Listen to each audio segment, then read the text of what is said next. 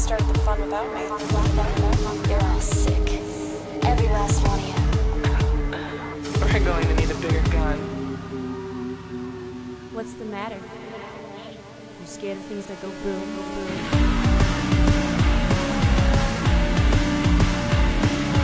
Give me one goddamn reason why I shouldn't blow your goddamn brains all over that goddamn wall. My name is Eric, and I have a neo-noir sort of weird thing I'm doing with Michael Kester today. And I'm terrified. Not as weird as the things people are doing with each other in the film Bound. That is one of the films Oh, that's today. not weird. Come on. No, nothing weird about that. It's super fucking hip. And Strangers on a Train. Yeah, right. We're is doing the some other films. We're going to spoil them. Yes, spoilers. Yes, thank you. I should have let people know about chapters. So you can chapter under the Bound and through Strangers on a Train and get to the end of the show. That's the path towards the end of our show today. The first thing I want to talk about with Bound is Lena Wachowski. Okay. So wait, Lena Wachowski. So Yes. I saw Bound. I Yes. mean, unbeknownst to much of our audience, I watched the films. Yeah, you did. There's a Larry Uh-huh. and there's an Andy. Yes. Who's Lena? Lena is Larry. What? Lena is now Larry.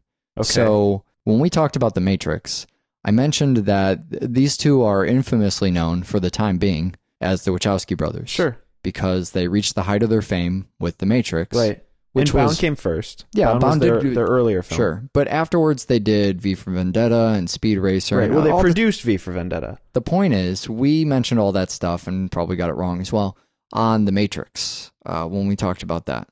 What we didn't get to the bottom of was this weird thing Right. where the Wachowski brothers do not give interviews. Uh-huh. And so the press may or may not have gotten angry with them and decided to make up this thing they could run in the tabloids about how one of them was having a sex change. Uh-huh. Now, you and I were interested in this just so much as we are interested in filmmakers, Right. and it's kind of a weird thing Sure. about a filmmaker. Well, and I mean, especially talking about something like Bound, such a female-driven film, Sure. if one of the directors has a sex change, that's going to lend some opinion into why films are and what Sure. they're doing and the themes. I mean, knowing the directors is just, it's a really good way to know why the films are and Absolutely. what they're doing with them. Yeah, and I feel like that would add a layer. It wouldn't necessarily inform anything. It would just Sure. make it more complicated. Right. And love to just get in over my head. And you know what? Nobody emailed us about it. Okay. I reached out to the listeners and I said, we don't really know anything about this sex change, whatever. Email us. We'll figure stuff out. But, you know, I was kind of scared to take the word of anything on the internet. And what everything seems to kind of be in agreement about, the more valid sources, is that Lena Wachowski, now known as Lena Wachowski, Uh-huh. is male to female transgender. So was Larry Wachowski previously. And the fact that there's few kind of tabloid details for people to email about is probably a great thing, because it means nobody's really worried about this. During, you know, the last couple films that they've produced, they've been known as the Wachowskis, specifically the most recent one. Or I guess that happened around Speed Racer, Sure. actually. And Larry had his name changed under the Directors Guild Association or whatever. So the DGA. So, I mean, has started identifying as a woman over the last decade or so. And if you see the pictures that are taken of the Wachowskis over time, you can definitely see the change that's taken place. There aren't a lot of pictures of the two either. I mean, they basically like to let their movies kind of speak for themselves, and they don't grant a lot of interviews. But for the few that have happened over the last 10 years, you can kind of, I mean, I see the photos now, and I actually feel like really good for Lena. It's a weird thing because you see sort of these, it's hard to read into any of this because what do you know, right? I've never met these people. I don't know anything about them. But you see somebody just kind of grow into their skin over a matter of years. And it's just an interesting quirk, I guess. It's a weird thing. But the lack of info obviously means that, you know, she wants to keep to herself. And for as much as we can try and point to the movie and go, that's why X, Y, or Z happens. Sure. A fucking male to female transgender probably has interest in female issues. Yeah, exactly. I think that's about the most we can derive from that. So now going by Lena Wachowski, going by the Wachowskis rather than the Wachowski brothers, And that's really the most hard information that's available. Until they write autobiographies, which will probably never happen, they don't seem interested in talking about their personal lives. So that's the most we're going to get out of that. Huh. We're also only going to get the shortest flying TomTom of all time. Yeah. How do you like that for a segue? Tiny. Yeah, it's part of it. It almost just seems like another bit of the weird intro credit sequence thing. Yeah. Right. Where it's just tacked on the very end and you kind of don't know what you're looking at the whole fucking time. And then all of a sudden, a woman's hands are tied and up. Forget about that. Yeah, Moving well, on it to says another bound, scene. and then it's like hands are tied, and it's like, this is an example of bound. At first, you don't even think that's coming back. You think, here's an example of bound. It's just the movie being abstract. Right. It's the girl with the dragon tattoo credits. Right. Did you ever see that movie? No. There's a bizarre, surreal credit sequence. Super fucking cool. 30-pin cables, just weird stuff. Has nothing to do with the movie. Huh. What Bound is, and we've talked about Bound not only on the Matrix show, but on the Child's Play show. Yeah. On the with the Chucky movies. It's I mean, foremost in my mind, not a Wachowski film, but a Jennifer Tilly film. Oh yeah. Because you don't get a lot of opportunities. It's got a bad case of the Tillys. Yeah. A bad case of the Tillys. You know, when I use Tillys as a plural noun, I'm usually referring to something else. Me too, but you don't get a lot of opportunities to think a Jennifer Tilly movie, especially not one as good as Bound. Well, no, I'm going to argue with you there. I would say that of the 3 movies that come to mind when you think a Jennifer Tilly movie, they're all great. I like that answer. Actually, I'm going to agree with you completely. The movie is so fucking hot from the first scene. Yeah, it is. It's redid the elevator and all the music and the camera stuff. It's all like, it's sexy fuck jazz. The really whole is. Former portion of the film. Yeah, it's neo-noir at its sexiest. Yeah. It's just smoky and smooth, and it's all hips and curves. Well, and Jennifer Tilly's voice drives it. Well, my favorite thing about Jennifer Tilly's voice in this, and I went to show somebody this the other day because I was making a joke about how I was going to use Jennifer Tilly's sex noises as my ringtone, and then I decided I was going to use it as my alarm, and then I decided that might have an effect that I wasn't intending. So I'm going back to ringtone. But the point is that in looking for a clip from this movie, I found all of these Jennifer Tilly performances, and her voice varies quite a bit. Yeah. In the Child's Play stuff, it's squeakier, and that's always how I think about her voice. Sure. Like the cartoon kind of stuff. But that's because she's doing voice work. Right. She can also put on a really normal performance. It kind of reminds me of Gilbert Godfrey in that way, although that's so mean to compare anybody's voice to Gilbert Godfrey. But if you've ever heard Gilbert Godfrey do an impression, I believe I mentioned this during The Aristocrats, he can have any fucking voice he wants. Yeah. He chooses to sound like Gilbert Godfrey. Fucking brilliant. Anyways, here it's whispery Jennifer Tilly. Yeah. It's phone sex Jennifer Tilly the whole goddamn time. When Corky's working under the sink to get the earring out, and it's just that whole, the coffee scene. And I love the cameras under the sink, and you just see Jennifer Tilly's leg strut into the frame. So many of the scenes are composed of full shot of a character, Jennifer Tilly's legs. Right. Shot of a phone, Jennifer Tilly's legs. Right. The dress that, just barely covers herself. All fucking leg, this woman. I just can't get enough. Jennifer Tilly. She's laying it on really thick with Corky. I mean, really thick. And then she lays it on even worse. Yeah. You know what I mean? When when that finally happens, there's this weird unspoken thing going on. And then she says, "Oh, can't you tell I'm trying to seduce you?" Right. You think it basically can't get any worse. Sure. She's fucking her with her tongue before she's actually fucking her with her tongue. Right. I'm impressed by how far. I mean, I bring all of this up not because it's dirty, fun, naked Jennifer Tilly awesome, which is also why I'm bringing it up. And it's double feature. And rather than spread out the sexuality through an entire year, like last year, we're just going to do it all in the Bound portion of this show. But I'm just impressed with the movie. And just the fucking gravitas, is that the right word to use here? I was going to just say balls, but that's not what I'm impressed with. Well, you can't say balls in Bound. I know, right? It's just not possible. You think it's already pretty heavy, and then they're on the couch, and you realize that is nothing. That's Disney shit by comparison. She nearly attacks her. Right? Yeah. I mean, she just fucking shoves her hand between her legs, and you're caught so off guard by how sexual it is. It reminds me of when we talk about horror movies. Yeah. When we talk about violence, something like Drive, and we talk about being caught off guard, maybe having an idea it might be violent. Bound's going to be a little sexual. my introduction to Bound was when they talked about it in Child's Play as being the Jennifer Tilly sex movie, porn movie. Yeah. And so I was ready for that going in, but I was not ready for that going in. I agree with you. I had no idea what I was watching. Were you caught off guard by it? Well, I wasn't. Had you seen Bound before this, by the way? Oh, so I've seen it a couple times now, and I had still no idea off. what I was watching. All I That's knew great. was that it was a fucking sexy lesbian film. Sure.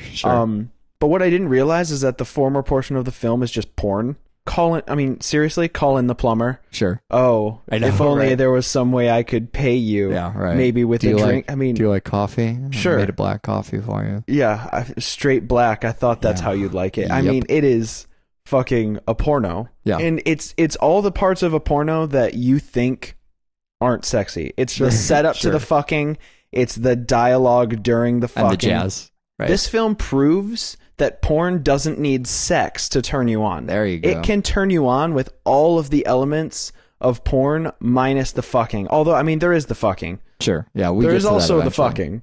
Well, I like that it's. Leave this to me and the Noir show to say this, I guess. I like that it's character development. Is that? I felt you rolling your eyes before I even said that. It's not just let's tack on the porn to this violent monster flick. I mean, this is really crucial to. This is when we were watching True Romance. Right. And rather than True Romance being, oh, let's go to a comic book store, samurai films, aren't we cute? It was kind of, oh, we're lesbians and we're going to be in this elevator and there's a lot of sexual tension and that's what our relationship's made of. And it's also, and not to invoke the title, but I think it needs to be pointed out that the title is not just about ropes. Yeah, it's about being connected to somebody. And it's about, this is the moment where the ties that bring them together as a crime duo get formed. I mean, Corky says she needs to trust her partner. And without this sort of intense attraction and this sort of serious devotion to each other, I mean, it comes up so quickly that if you don't believe it and it's not intense enough for you to feel it, you're not going to believe that they trust each other enough to pull off this heist. Which, by the way, this is a heist movie. No one fucking told me that. I was sitting there expecting an overt amount of sex and lesbians. And then Sex and Lesbians falls by the wayside and turns out, surprise, heist. Yeah, isn't that great? Well, and so the other thing about the title Bound is it's a reference to sadomasochism, to, that S&M sexual relationship of being tied up, right? But you have, when you were talking about it being the characters with one another, they have this kind of intentionally symbiotic relationship that they've agreed to form. This isn't a sort of codependency that you find yourself in that's unhealthy. Some may still argue it's unhealthy, but I think it's wicked fucking cool. Two people have decided just devote themselves to each other entirely to create that dependence intentionally. It's like S&M, in a sexual sense. It's that in the sense of the relationship. Absolutely. And another thing about the sexuality of the pacing of the film, even...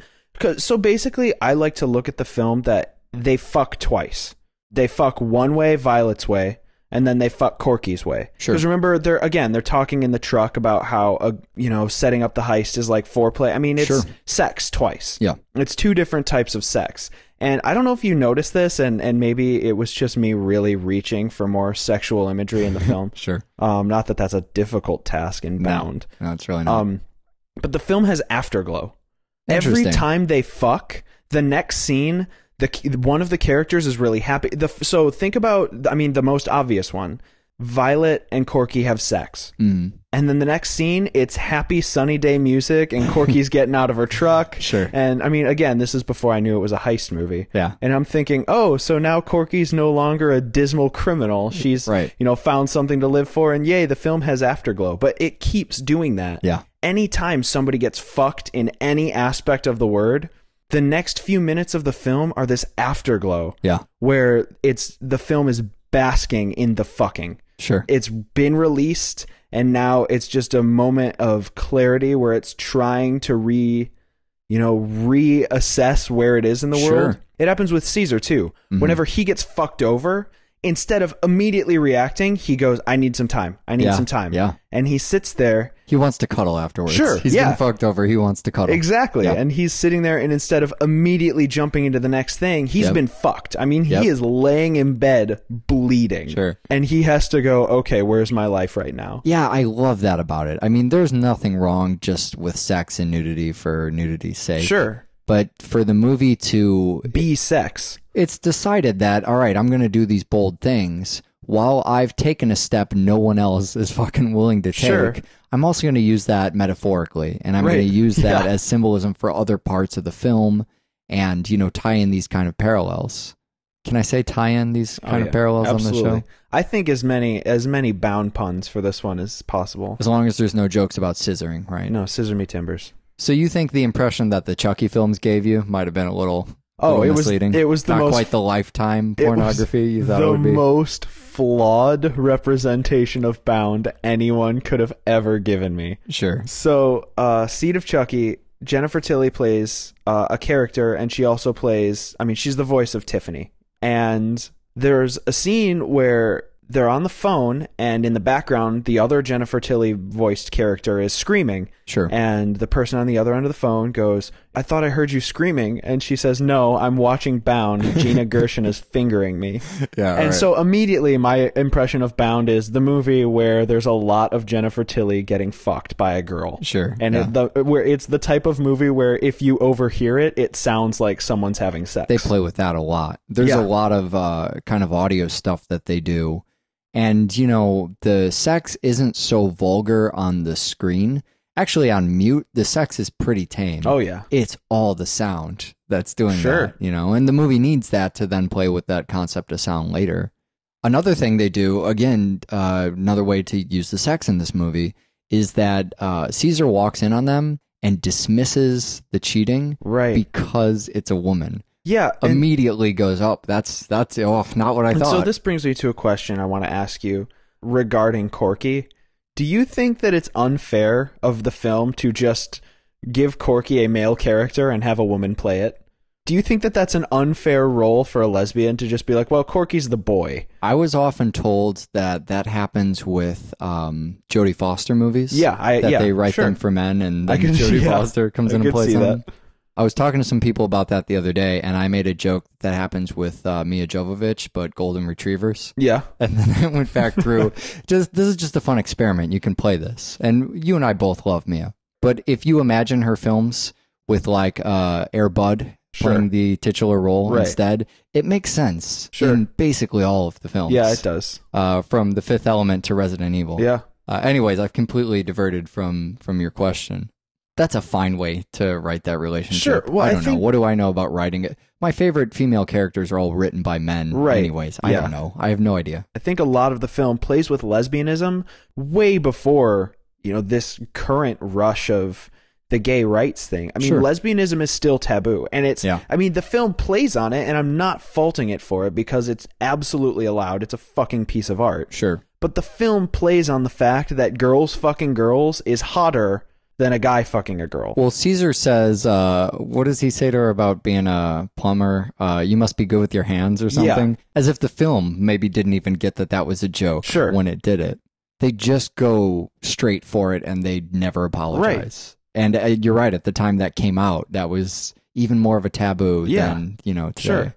You know, the writing dynamic, though, it's, I can't really speak to how it represents women, not having women parts myself.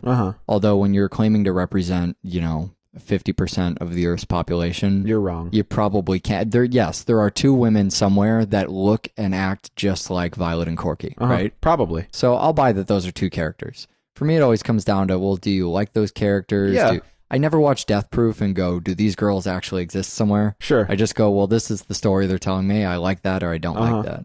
So I think the way that the script shines is in showing the relationship and showing, you know, the unconventional way that they choose to define not only the relationship itself, but how it grows, how it evolves over time. When you see them going back to that idea of binding together, of becoming more dependent on each other. Yeah. Corky gets mad at Violet when that guy comes over. She, the jealousy elevates the relationship over just a casual thing. it's that jealousy that kind of shows, when she's questioning her about it. Oh, it might not just be the plumber that comes over and fucks me when Caesar's not around. Right. That maybe this is becoming more important. And then sealing off the heist. I mean, when they decide to do that, that's the Thelma and Louise moment. Sure. That's the fucking runaway moment. And then the whole crime half of the film happens. There's that parallel to sex you talked about where she says, I can fuck someone I just met, but to steal, I need, to know someone like I know myself. Yeah. It's the further development of that relationship. And the film, once it realizes that, all right, if we are going to at least claim to be telling this character story, then it's time to shift into crime and heist and violence and move away from sexual development. And it completely does that. Well, and it kind of does that in, so we haven't talked about the glory and fault of the montage. We haven't touched on it in a while because we haven't had to. But honestly, I fucking love money cleaning montage in Bound. When Violet's discussing how meticulously Caesar is about cleaning the money. Yeah. And it shows him, she's trying to live her life in this home. And he's an insane person, but it just shows his attention to detail. Sure, right. He seems like the kind of person that should be able to notice his wife is fucking the plumber. Well, but that's the thing, is it shows two things. It shows that, and I think the reason he doesn't notice is because it's a woman, and that immediately that the red flag goes down. Oh, sure. But the other thing that it clues in, but only retrospectively, he's crazy. Yeah, he's nuts. He's a crazy person. He washes and irons the fucking money. He's nuts. A lunatic, and he is so dedicated to the idea of getting himself in a position of light and safety that he doesn't sleep for 3 days because he's ironing and counting money. Well, it shows his commitment. It shows how hard this guy's going to be to completely fuck over. Right. He's their nemesis now, and you thought he was clueless. Yeah, you thought he was... And then it shows this, and you go, oh, this is a formidable opponent. He's like a six-inch inseam away from a zoot suit. Yeah, there you go. When he walks in the first time. Yeah. And you just think he's kind of a buffoon and clownish. And then, really, once the suit comes off and you see his real makeup and what he's made of and where his loyalties lie, and how, he's a dog in a corner. Yeah, you can't get around him. You have to go through him. Sure. It should be pointed out too, while we continue to weave sexuality through the whole movie, he's naked just as much as Jennifer Tilly. Yeah, I was just going to say that in the film, you see just as much of his body as each naked character. Such a perfect treatment of nudity in this film. I love everything about this movie. As much as we always rip on montages, you have to have montages in heist films. That's just the thing you have to do. I didn't think it would be when laundering. Wow, laundering. When cleaning he's literally laundering the fucking money. But that's where it's at. Some heist films are made so much better by my favorite, what's now a cliche, it's almost a joke about heist films, is the montage of the heist film being described and then happening, and you get to the end of the montage, and it wasn't the heist just is successful. Yeah, the heist has already gone down, right? So we play with that idea in here, but that's part of their signature. Is this, the Wachowskis themselves have a meticulous attention to detail. They like to show that in their character. Violet points it out. She says, all night long I listen to that sound, the sound of money. Yeah. It's this fucking noir line. It's them going, embrace the genre, but also going, no, really, see, if you didn't get it from the montage, he's really washing money all goddamn night. And it's also showing their fixation on sound. Sure. So being not just the orgasm noises, the beautiful, wonderful squeaky Tilly the whole time. Uh-huh. It's all of these little sounds throughout the movie that get so much focus. I don't know, we haven't done a lot of Wachowski stuff yet. I mean, now we've done 2, so we have. Yeah. Once you do 2, that's officially a lot. But do you see some of their signature here? Yeah, there's a lot of standoffs and a lot of characters framed in very imposing ways. Sure. And I've only seen The Matrix in this, so I'm comparing this to The Matrix. That's all we've done on the show, and that's all that needs to be said as of right now. There's some more obvious ones where they do a pan around a gun. Oh, yeah. Yeah, you do get that, too. There are scenes in this where I watch it and I go, that's where The Matrix came from. Sure. That shot began The Matrix. I think there's a fixation on objects, too, as well as sound. That seems to be something they're kind of interested in. The overhead lowering the bag of money into the bucket, or lowering that briefcase into the frame, when you get that full frame shot of the gun and then even a further close up on the trigger. Yeah. Just kind of showing that fixation on mechanisms and that interest in a lot of moving parts at once. I guess also being symbolic for what's happening, in the movie. But that was also true of The Matrix, is, delivering this kind of mind fuck and all of these different things going on and moving at once. Right. You look at something like Bound and we're showing you a trigger mechanism. We're showing you the physical items that play into the heist, kind of pulling back and talking about not even necessarily to be symbolic, but just to go, these are two people who write movies. They're interested in mechanisms. Sometimes those are very physical, real mechanisms, and sometimes those are how do you orchestrate a heist. Right. I don't think one necessarily has to comment on the other. It's just that's the type of things we include in our movies because that's our personal interest. Yeah. Aside from the spinning Matrix shot, though, you also get that kind of Matrix shot of following the phone line with the camera. Yeah, where just showing where it's that goes. following the phone line and then it hits the loop, and that's when you realize that it's really following the phone line. Sure. It's not just an excuse to show Jennifer Tilly's legs once again. There's a few of the slow motion shots, but that great shot of red on white, the blood in the paints, another way people can show red on white in their movies. The interrogation scene, too, directly, there being another one of those when we talked about The Matrix. But that scene is so, you do not forget. It's got a hook to it. It has it begins with the blood in the toilet. So it begins already, with the other toilet vibrating. Sure. Which is really a fucked up idea. Sure. Plumbing imagery as well, just throughout the movie. Yeah. You juxtapose that back and forth with Corky working. It's a weird enough scene. You're trying to get hints, and then you start to hear the sounds, and you start thinking sex, because that's what the movie's playing with. It's going, oh, sex sounds. And then you see the other room, and it's this guy just being fucking beaten to death. So they take the garden shears or whatever, and they say this thing to him that's so fantastic. It's one of the best lines in the movie. It's, I'm going to ask you 10 times. That seems like a weird number. That's a lot of time. That's not very threatening, right? I'll count to 3 is threatening. I'm going to ask you this question. You have 10 chances to get it right.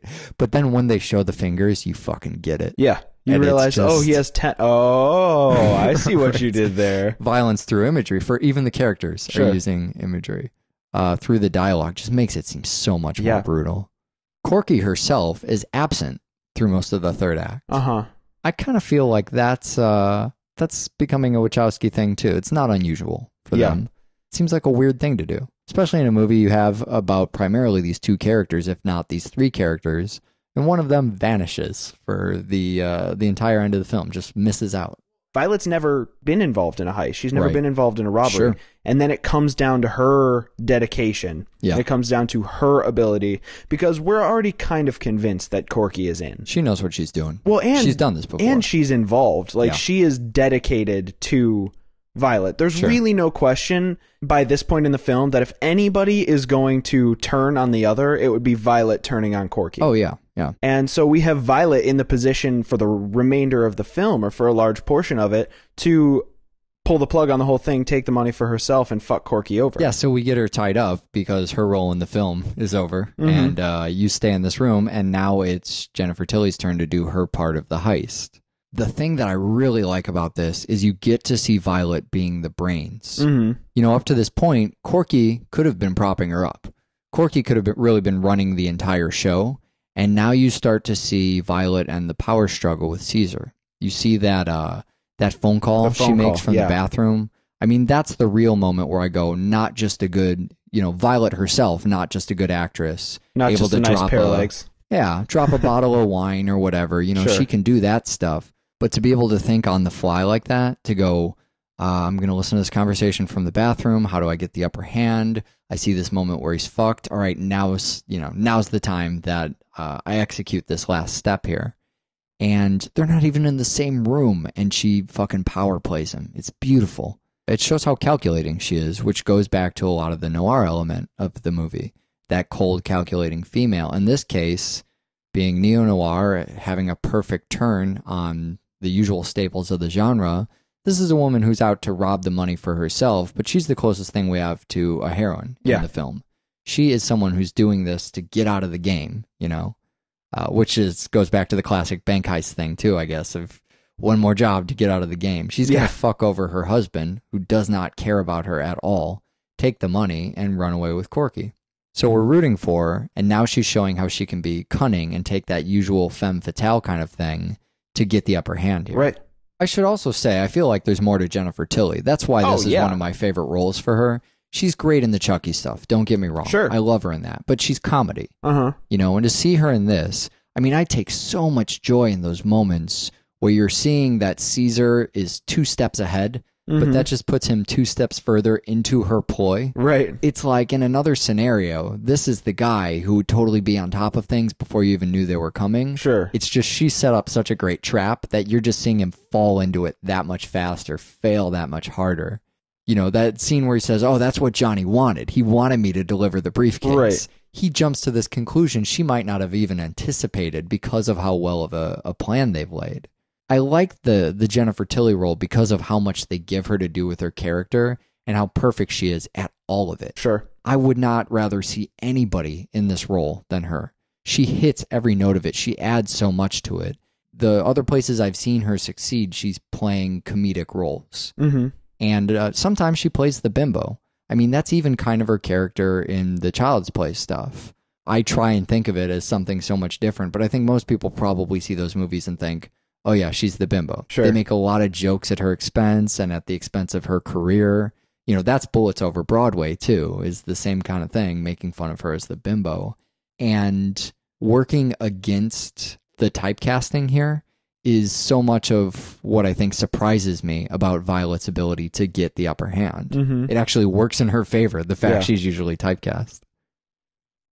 All right, don't be terrified, but it's film noir time. Okay, so Strangers on a Train is apparently maybe a film noir. But the other thing that we've already covered on the show with also being scary about Strangers on a Train is that it's Hitchcock. Yeah. And if I know anything about anything on Double Feature, it's that really nothing's scary as long as we throw our hands up and go, I don't really know what this is, but I know how I feel about it. Sure. That's what I'm going to be doing for the remainder of today's Strangers show. on a Train. Beautiful. Well, so this would be our third Hitchcock movie, I believe. Sure. We did Psycho first. And we did Rear Window. Oh, man, our fourth, we also did The Wrong Man. Oh, that's right. We're all over this Hitchcock thing. Okay, we got this in the bag. Raymond Chandler might be the only other thing that's kind of scary on today's show. Raymond Chandler didn't actually write this movie, but he's a name that's in the credits as having written it, which is a weird thing. He's the guy who wrote Double Indemnity, and he wrote a lot of film noir stuff. He's got a good body of work. He wrote a draft of this movie, or what was going to be the script, and I guess he and Hitchcock hated each other, didn't get along. Hitchcock was kind of notorious for that, you know, big name director, big celebrity type of director, and had a strong personality to him. Sure. So Warner Brothers wanted to keep Chandler's name on it anyways, because he's a big noir guy, and it's a name. It helps their movie a lot. But he didn't actually write a fucking word, according to the other people who worked on the movie, of what ends up in the final draft. But the story, maybe, right? The title? I don't think he wrote anything. Wow. I think maybe even just out of spite, Hitchcock might have thrown out every tiny contribution he made. That's hilarious. So instead we have a movie. It's so funny we were just talking about this in Bound, but we have a movie written by women. By one woman in particular, Zenzi Ormond, I think is how you pronounce her name. Okay. But also worked really closely with Hitchcock's wife, Alma. Worked closely with their producer as well, Barbara Kean, to make the final draft of the movie to get it in time to start finishing this after all of these production delays. So here's the most obvious thing we can look at. If we're going to call this a film noir, then we got to talk about femme fatales. Sure. Because I like women, double feature loves feminism. It's a thing we do. So I know what a femme fatale is. I'm aware of at least some of the more surface aspects of film noir. Femme Some fatale, people might not. Blinds, hats, gumshoes. Yeah, right. Well, so femme fatale, I think it's one of our favorite dynamics on the show because it holds up women. It gives them this position of power. Oh, yeah. It gives the actors something more interesting to do than the roles they were given in cinema before. It's a role of power to fault. Yeah. I mean, it's the moment where you self-diagnose the level of power you have and then use that to manipulate other people. Yeah. I mean, am I right? Yeah, it's empowerment through feeling empowered, basically. Right, exactly. You decide, I'm going to be a powerful female. That's going to be my strength. Yeah. There's nothing that it's not like you're naturally stronger than the other females or something. You've just decided to be the empowered one. And you dominate the romantic female roles that are littered through the rest of both your movie and the rest of cinema history. Yeah. It's also, it's the evil character. It's the flawed character. It's the strength is also the weakness. And it always opens these great doors for various women throughout the years to have played. I don't know if we have a femme fatale in Strangers on a Train, though. I think it may be completely devoid of that archetype. There's really not that many characters in the film. Sure. And the female characters, I mean, they're either dying or terrified. So I'm going to go with no femme fatale. Well, Miriam's the most conniving one, his wife. She would have fit right in and Bound. Yeah. She's conniving because she's the wife who's trying to keep their marriage together. Right. She won't let him get a divorce. That's the femme fatale. I mean, there really isn't one. So, you have to be careful when you kind of look at film noir, not to go, oh, this is a film noir. Where's the femme fatale? Right. Let's try and find it. The game here is really, where's the Hitchcock? Let's try and find it. Not in the physical sense that you always play spot the cock, I guess. Spot the cock, yeah. Find the spotted cock. Just always have to take it one step further, don't you? Yeah. You just can't let it go. Can't let go of the cock. Never. Cock is always in my hand. But what I was talking about is finding these Hitchcock motifs, finding his general themes throughout the movies, and kind of looking at how does a story lend itself to those particular themes, or why the narrative is happening in combination with the different bag of things that Hitchcock liked to do. Yeah.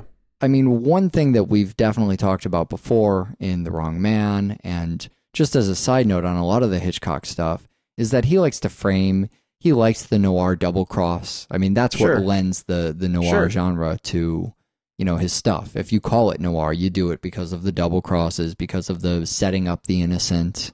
And we've never really taken a look at that construct of setting up the innocent. Well, we talked about why he's drawn to those stories, being the way he feels about police and his background. But we didn't really talk about why that works. Right. Why the wrongly accused is something that can get used in suspense to create tension and works so fucking well all the time. It's one of my favorite ways to create suspense, and it's one that really works on me personally. And I think a lot of people, because humanity is good, I think it says something great about, it's a humanistic thing. Most people are innocent. Most people don't do the wrong thing. So these movies, these heist films, where people go out and rob a bank and then, oh no, they might get caught. Who cares? Yeah. I'm not going to rob a bank. I'm not afraid of that. I mean, I love these films. That's every other movie on Double Feature. People are going to get caught because they did something wrong. Right. But you don't have to do something wrong to get caught. That's what Hitchcock is trying to... He's saying, oh, you always thought you were safe because you're a good person. Yeah. Turns out good people can get totally fucked over and there's nothing you can do about it. And so it's as if he has this idea about humanity, this humanistic idea that most people are good, they make the right choices, they operate morally, and I want to terrify those people. I want to terrify most people. And he was a success as a director, one of the greatest successes in cinema history, which I think you might just extrapolate, if you so chose to mean that he was right, and most of humanity's great, and they don't worry about what would happen if they were in a crime. They worry a lot more about, what if I met a guy on a train, and through a simple conversation, he decided to murder someone in my life and frame me for it. Right. Well, and the other thing that he also plays on a lot of, and it starts on the train while he's talking to Bruno. I mean, it all starts with a little foot tap.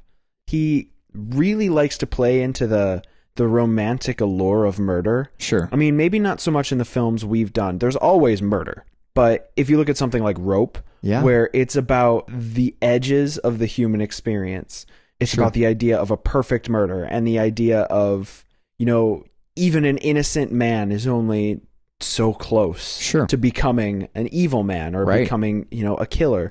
And I mean, that's a lot of what Bruno's character is. Oh, yeah, that's his charm, man. And the whole film starts with these, I mean, the film rides on these little moments of minutia. And like I said, it starts with a foot tap. Yeah. And then this conversation begins. And if only that hadn't happened, maybe none of Strangers on a Train would have happened. Yeah. But instead it does. And we get into this deep conversation about murder and about experiencing all there is to life. Sure. What does he say? He says, do everything before you die. Sure. It's pretty obvious. I think everybody kind of fundamentally agrees, live life to the fullest, right? Sure. But that's not what he's saying. No, he doesn't. It's that on overdrive. It's do everything before you die. And he talks about, doing all this stuff, but I mean, it includes things like murder. I get this feeling that I'm confident in Bruno as a murderer, but I do not feel that he has ever murdered before. Right, exactly. You feel like he's on top of this just because he's embracing it as, a fun thing that I can check off my list. I was just going to say, doesn't it feel like a bucket list? It does. Murder's just one item. Yeah. He's doing the Pilkington thing. Sure. He's saying, this week, I'm going to take a train across the country and murder people. Right. I think they left that episode out. Bruno says a lot of interesting things. Yeah. He says he admires people who do things. Yeah. That's talking about that same thing. But he also says, my theory is everyone is a potential murderer. Yeah. And that's when, it's the antithesis of humanism. Sure. I believe that nobody's a born murderer. Nobody has that in their blood or in their DNA. Yeah. I don't feel like anyone's genetically predisposed to that. Although the science might prove me wrong. And if it does, that's fine, and I am completely wrong. It's weird, though, that we get that. We get that humanism of scare the audience, thrill the audience with murder. And then we get that anti-humanism of, hey, live life to your fullest. Everybody's behind that and kill each other.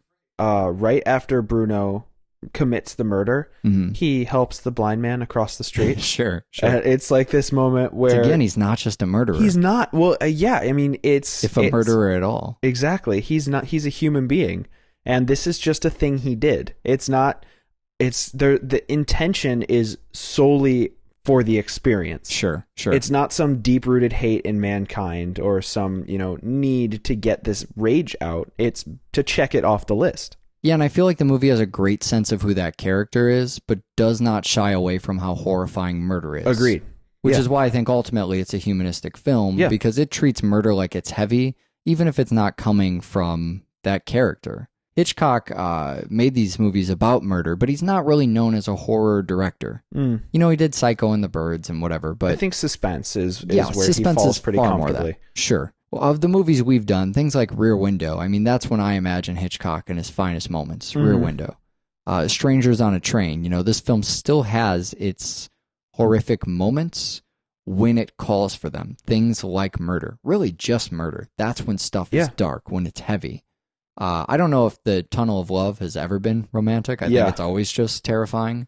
But you have that silhouette scene in there. Yeah. And that goes to the murder, this unsettling like it should be, like a humanist would treat murder. But this unsettling scene of it's just quiet and no one else is around. You're at this carnival, which is also a noir thing, I guess. It's this weird nightmare alley kind of, you just see carnivals pop up in noir. I don't know what that's about. But the character's off on her own, and she's strangled. And then you also get that shot, that really famous Hitchcock shot of the reflection in the glasses, and then them just kind of sitting there. The moment itself is very cold and very lonely. It's weird in opposition to things like the tennis scene, which is another thing I think is iconic from this movie. Of everybody turning their head left to right, left to right. Except you see for the killer Bruno. just staring straight forward. Well, and that's something that I thought was really, I mean, I know it's not supposed to be hilarious, but because it is funny. It's double feature, there's a whole point of the film starting right as Bruno is setting up to kill. Sure. It's Spot the Bruno. I mean, he's around. Well, from the moment he meets Guy, it reminds me of when we saw Penn and Teller get killed. The idea of the ultimate fan, you know, when we were watching that movie, it's this guy who knows everything from TV appearances or whatever. So Guy is a professional tennis player, and Bruno's been reading everything from the papers. And there's something offsetting about how much he knows him, especially for a guy who says, well, I don't really read the papers or whatever. But there's something a little Norman Bates about him. There's this kind of Southern gentleman mama's boy thing, and it manages to be... I mean, it's a perfect Hitchcock character like Bates was. Just unassuming because he's gentlemanly and he's nice and he's got this enthusiastic, I love life kind of smile. And he shows up and watches tennis. Friendly with old women. But yeah, exactly. Helps people cross streets. But at the same time, he commits murder, and there's something off about him, and he shows up and he watches tennis, which I guess is also creepy in addition to being exciting. It's childish and it's fun for him. He's going around this party asking, those women about the perfect murder, an idea that they can entertain. Well, how do you create the perfect murder? How would you do this? You should, this is an actual great thing to do at a party, is play thought experiments. Mm-hmm. If you can, anytime I'm at a social gathering and it's super awkward, I pride myself in being able to converse with people when I don't know anything about them by asking hypotheticals. It's a lot of my fun moments on this show when you and I talk about hypothetical situations. To throw out something, murder is such a macabre one, but it's still a good example. How would you create the perfect murder? Sure. How do you set this up, orchestrate it? It's the way that he, you get people doing creative riffing. So you learn about them that way and you kind of see how their mind works. That's what makes this exercise interesting. Mm-hmm. This is the aristocrats thing. It's the jazz thing. It's here is a formula. Anyone can do this. What does yours look like? Right. The thing that makes him creepy about that isn't so much going around asking people about the perfect murder, but the fact that he critiques their murder in such, specific and very serious ways. Mm-hmm. A normal person would play this game at a party with a bit of suspension of disbelief, but he really, it's like he's taking notes. Sure. A little freaky, just a little bit. Well, I think he's trying to lead them into explaining his murder as the perfect one. Sure. I think he's trying to lead them to go and say, well, strangle them, but, strangle somebody else's target and then have him just be like, yeah, that would be the perfect murder, wouldn't it? Yeah, right. Yeah, he wants to know that in living his life to the fullest, he has done his one task in this particular case as well as he possibly could have. So I'm always torn when we do heavy movies like this because there's all of the stuff behind a movie like Strangers on a Train, and then there's all these things I want to ask you about. Anybody who critically looks at this movie is going to want to talk about kind of good and evil, the doubles thing, the doppelganger thing. There's this motif of twins and the fact that Bruno is kind of the bizarro version of Guy, and the movie plays a lot with pairs. And I don't want to cover that a whole lot because I do want to get to this other stuff, but there's a lot of plays on the word double. The scene we keep mentioning Finding Hitchcock in these movies, he's bringing a fucking double bass onto the bus, There's that thing that Bruno says he orders double drinks, the only kind of doubles he plays. It's a tennis joke, but it's also a joke about how the movie's going to cut back and forth between the two of them. It's always going to show what one guy's doing and another guy's doing as a reaction. You mentioned the foot tap. Right. That being that same kind of thing where we're showing, this movie has a strange concentration on their feet all the time.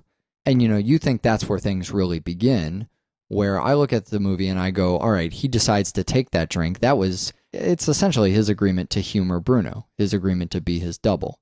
I think that is one of the last moments where he could bail. Right. I guess there's a couple different moments, but that seals in the deal in my head because after that, I kind of start to ask these questions about what is his involvement in the murder? Mm-hmm. How much is he responsible for, if anything? After his wife is murdered, Bruno makes the case that Guy is just as responsible as Bruno is. And obviously, I think that's crazy. But do you think Guy bears any of the responsibility, or is it all Bruno? You can talk about murder a lot without doing anything wrong. I think that's you true. Can talk that's the about party thing, right? Right. We wouldn't be doing anything wrong. I just urge all our listeners to go do that. Sure, you can talk about murder for days, for years, as long as you don't kill them and you don't do anything weird to them that they're not okay with. You haven't done anything wrong. All right. So by humoring the conversation, maybe he's not doing anything wrong. But what about the fact he had the conversation, didn't do anything about it? He could have called the police earlier, right? Yeah, but does he have an obligation to go, that guy was weird, I should call the police? Think about what you just said when you said talking about murder is macabre, but it's the perfect way. They might think you're weird. Do you expect they ought to call the police on you because they're a little shocked that you would be talking about murder? I see what you're saying. No one's committing any crime at that point. When you find out she's killed, though, that's where the morality, the kind of moral questions start to come back with Guy. Because now something has happened. There's been an event, and while he maybe couldn't see this coming or didn't have any moral obligation to do anything about it, he can react in a variety of ways now. He has some information regarding this guy. So when you find out she's killed, what do you do about that? Your wife's been killed. You know who did it. he's going to try and frame you for the murder in exactly the same way as the So, film. I mean, I'm the type of person that despite all this horrendous shit you hear about the judicial system and the police and whatever, I'm always going to err on the side of I didn't do anything wrong. The judicial system will prove that. Right. So I'll call them in on this situation. Then again, you get something like Poughkeepsie tapes. Well, I wouldn't be the type of person who would unflinchingly like disregard a plea bargain because of my own pride. Sure. But I you kind of play their game. Right? Yeah. You're playing their game. But I certainly wouldn't hesitate to, try to bring in the authorities to stop a murder at the risk of me being inconvenienced by trials for a few months. I think about the judicial system a little differently. I don't have a lot of faith in it. I don't think. Right. I mean, I don't. It's a big unknown to me. I feel like it's flawed, certainly, but the percentages are still in my favor. Sure. Well, and he's already in a lie at the point where he finds out she was killed, and he goes back to the family. He knew about the murder before the family told him, and then he had to pretend he didn't know. Right. So even at that point, he's not going to the police. Sure. And, I guess I'm the same way you are. I'm a fan of that transparency. I mean, let's say we went back through this movie and, we had been completely transparent at every single moment. Ultimately, what's the worst consequence of that? Trials. I mean, maybe. That's it, right? Yeah. I mean, it's not trials, like, maybe, an accessory charge. Yeah. Which would be maybe time, maybe a fine, depending on, I mean, you're really not that guilty. Well, and there's the other side, too. If you're completely transparent, maybe you go to trial, maybe you don't, people believe you, people don't, but it's not just a pros and cons list of that. By not being transparent, that also means there's a killer running around. Right, exactly. It means this isn't just a question of will he be free himself? Right. Is Guy going to be convicted? There's a reason we put these people in jail. Yeah. And it's not just to punish them so we feel better. It's so that they're not on the street actually killing other people. Right.